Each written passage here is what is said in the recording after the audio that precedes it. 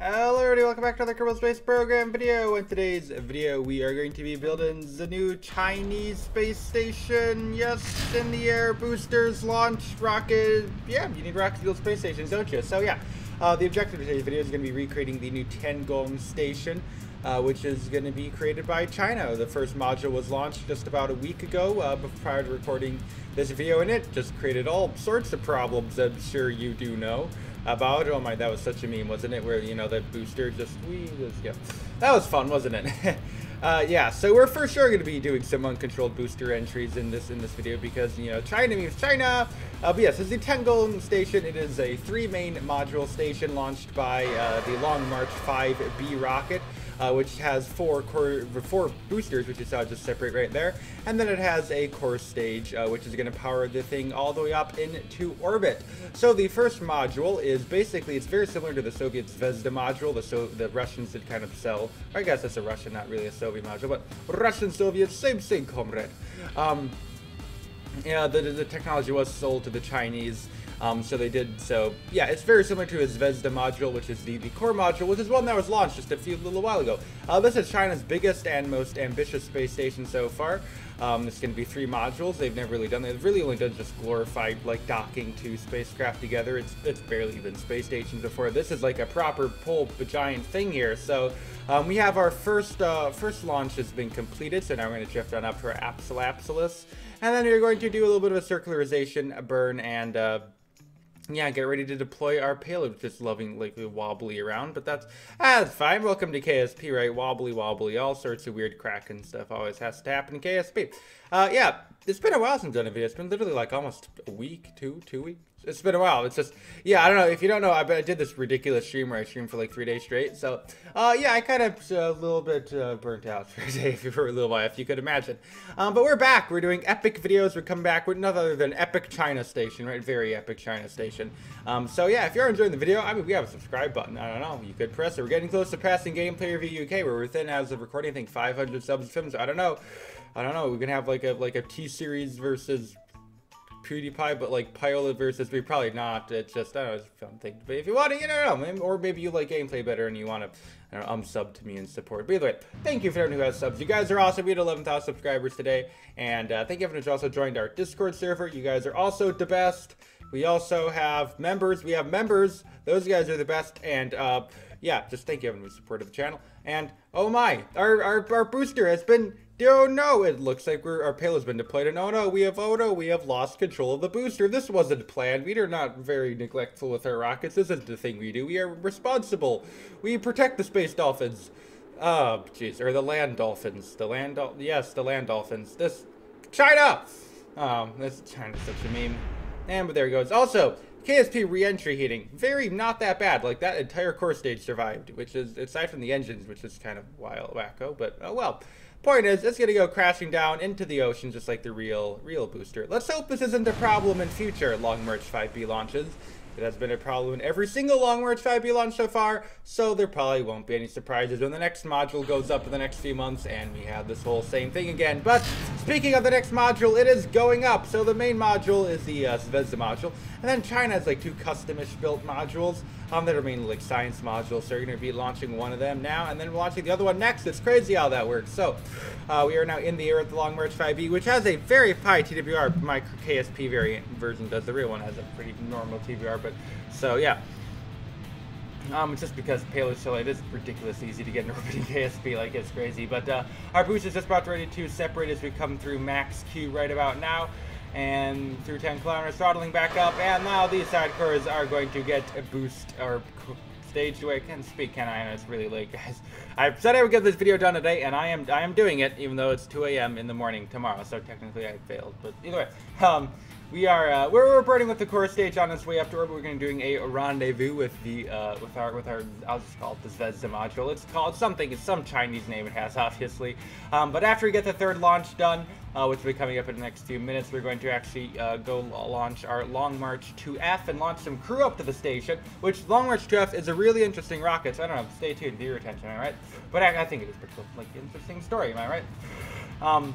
Speaking of interesting stories, Electron kind of failed. That was sad. Either way, while we're doing this, so if you guys don't know, I do this thing at the end of my videos one of the member perks, if you become a member, you hit the join button. Not so subtle plugs, is you get to get your name shouted out at the end of the video. I have like this little picture that shows all the members, but we have like literally 41 of them right now.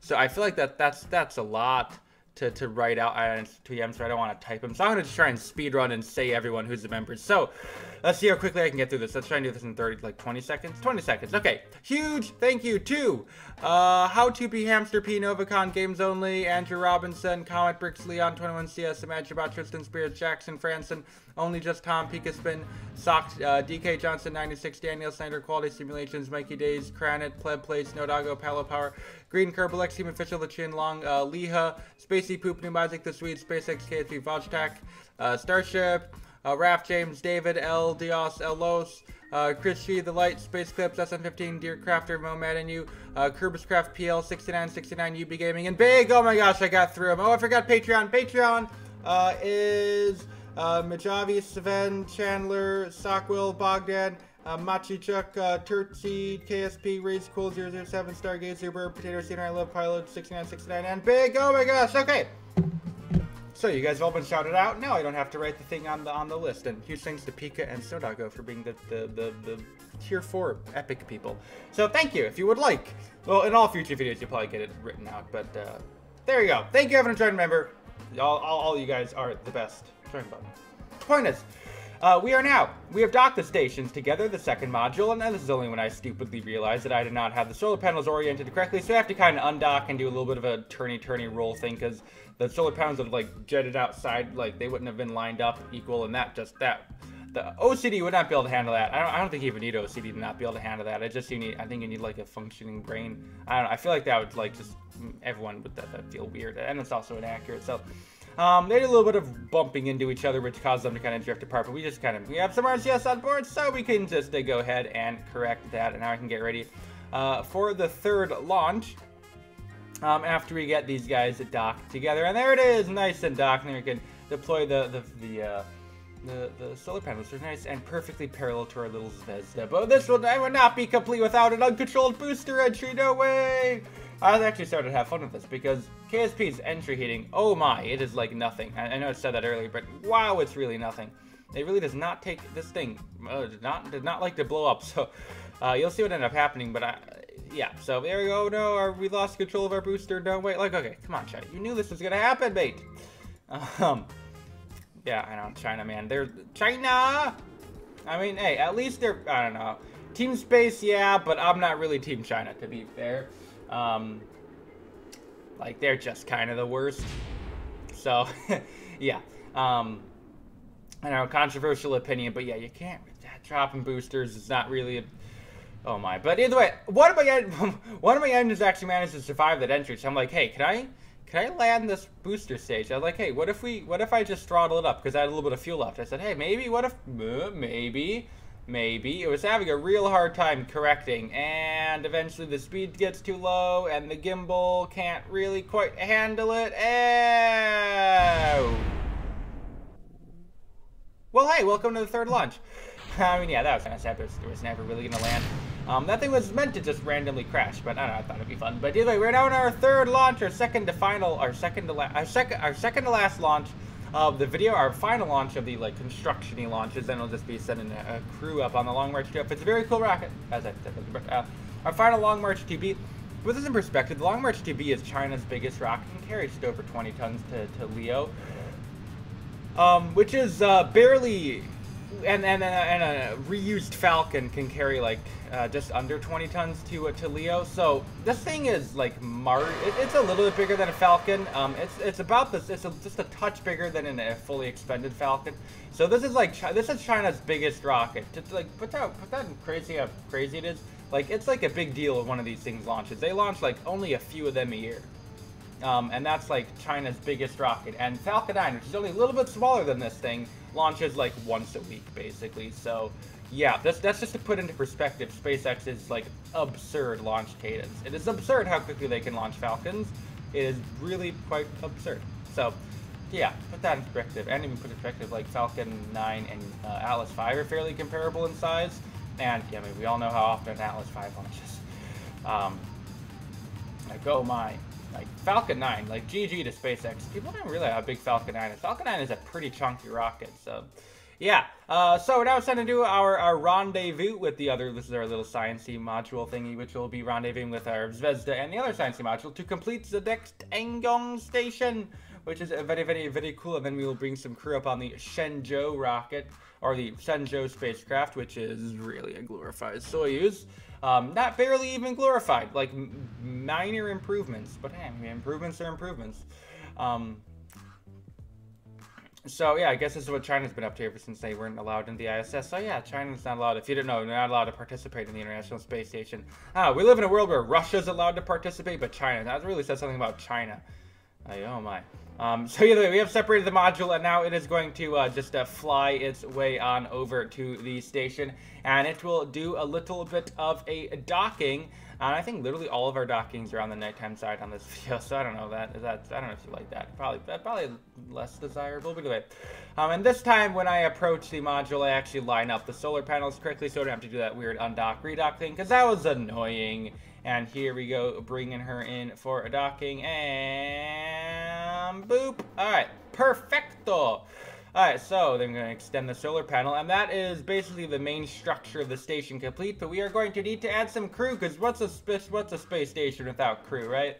So we're going to admire our glorious, amazing creation, and now we're going to crossfade to the Long March 2F, which you can clearly tell how inspired that is by a Soyuz. It's actually kind of really interesting how it's like, you can tell that's a Soyuz, but that's not a Soyuz. I don't know, I think it's cool. How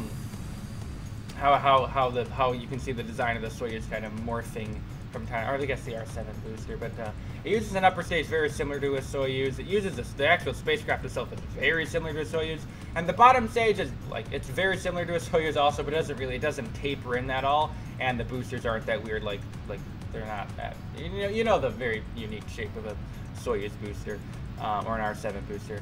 But either way, these things, the bottom stage is all powered by YF-20Bs. There are 4 on the core and then 1 on each booster, as the boosters are going to be getting ready to separate right about now, and they're going to fly away very, very quickly because Sepatrons have a lot of force apparently.